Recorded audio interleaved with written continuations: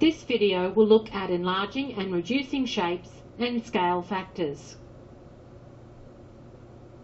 Look at this shape. What are the dimensions of the shape? The shape is 3 squares long and 2 squares wide. Here is the same shape enlarged. It is still the same shape, a rectangle, but it is a different size.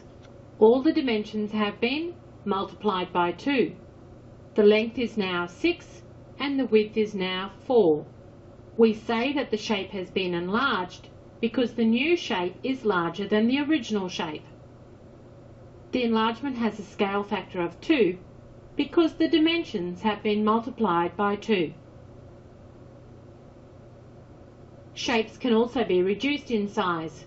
This shape is a triangle.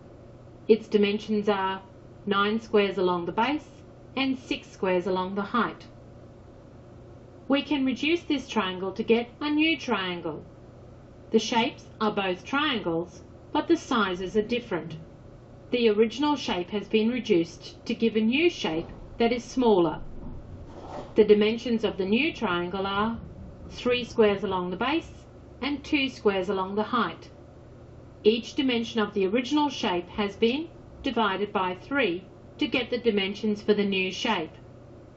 When writing the scale factor for a reduction, we use a fraction.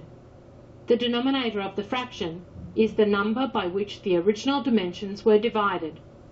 For these triangles, we divided the original dimensions by 3. So the scale factor is 1/3. Another way to describe this is to say the new shape is 1/3 the size of the original shape.